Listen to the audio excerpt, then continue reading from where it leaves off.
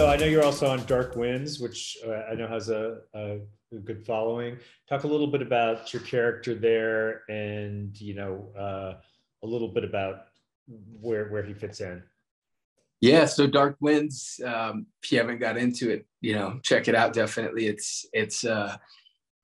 I think it's this, film noir, old school Western type feel, but set on the Navajo reservation, and predominantly Navajo characters, or in portraying this character, portraying Hosky, and coming on as one of the leads, one of the regulars, was an amazing opportunity to arc a character that, really, I think people would probably have a hard time finding his humanity, and such a rough character, been through a lot of trauma.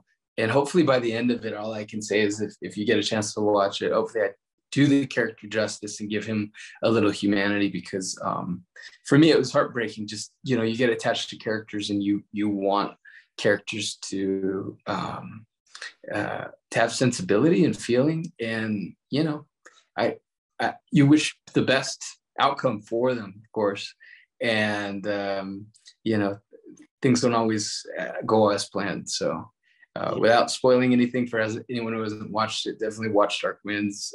Robert Redford, George R.R. Martin. It's like two titans joining forces with my friend Chris Eyre, and of course we have Kyle Gordon and Zahn as our leads. So it's been pretty amazing.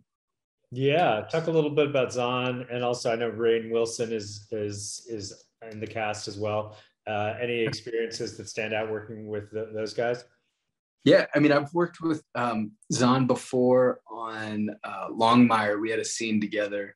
I believe this was right as Longmire, right as it got cut, and it was trying to find a place. And so I think in that, one of the scenes that didn't make sense was the scene that we had, unfortunately, together. But it was a great working experience. That was my first time really getting to know Zahn, and having a great chance to work with him then stuck in my head. And I guess it did for him as well. He gave me a great referral and reached out and said, hey, I'm going to, put your name out there for Dark Winds. I really think you'd fit this character, and I think you could do it justice. And the same thing with Kiowa. We worked together.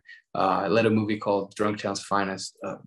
Robert Redford executive produced Sundance Lab Project, which premiered at Sundance a few years back.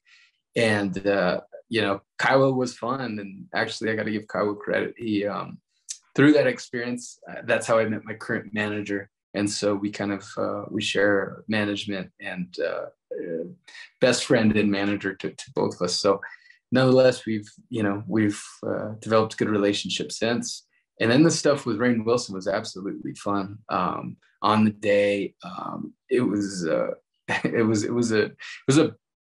breath of relief to play something a little bit more lighthearted, whereas the rest of the series, and for my character, is pretty dark.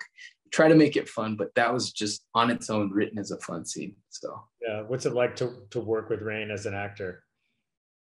He's brilliant. I think comedians have a different timing, which works really well for drama, just because they're so tuned in. It's almost like when you tune a sports car for the Grand Prix, and then you're taking it out on a straightaway track. It's kind of like it's a bit easier than comedy. Comedy's a bit easier or harder than drama, of course. And so I think they have that luxury. Comedians have a certain sensibility that they can pull things off, and they're willing to explore. So yeah, it was cool. Very cool working with them.